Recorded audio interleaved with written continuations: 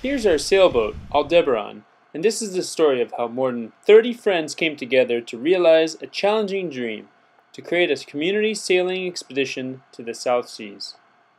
What got us all hooked was going out to Channel Islands and having such fun adventures out there, and surfing and diving and exploring the beautiful beaches, and we just said, you know what?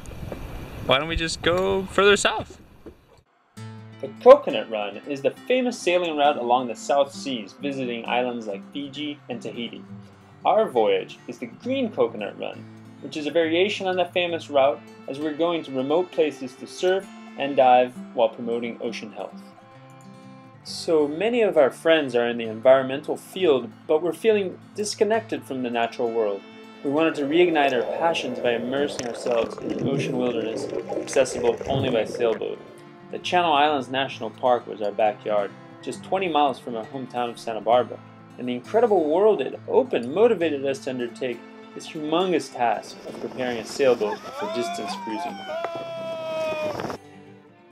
Besides having a fun adventure, we also wanted our voyage to make a positive impact. Taking the banner of Cruising with a Cause, we partnered with two nonprofits, one focused on the environment and the other on communities.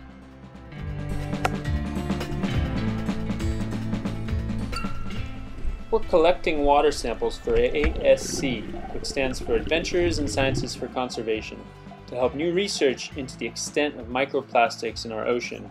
That is, plastic which is too small for us to see, but is likely contaminating the food chain.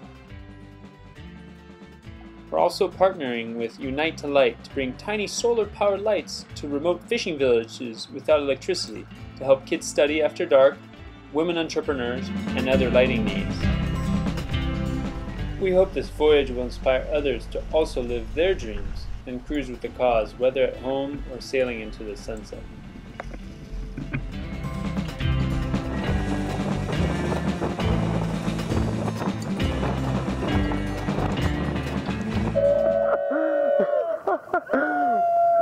Sunday afternoon.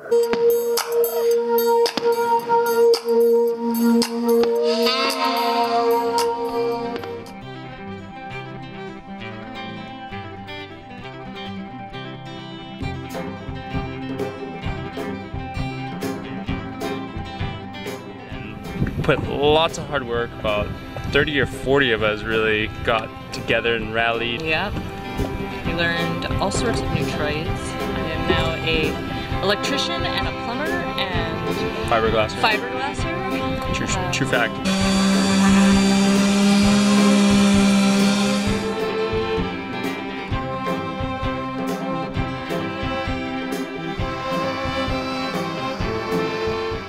It was such a relief to see the boat back in the water, sailing. Now it was time to make good on our plan. We would sail south into waters unknown to us and follow a schedule, which is always tough on a sailboat, so that visiting crew could join us along the way. Many experienced sailors said it wouldn't work. We had no idea how or if we'd pull it off. But we had faith and amazing friends in our cooperative who are participating in this true community adventure.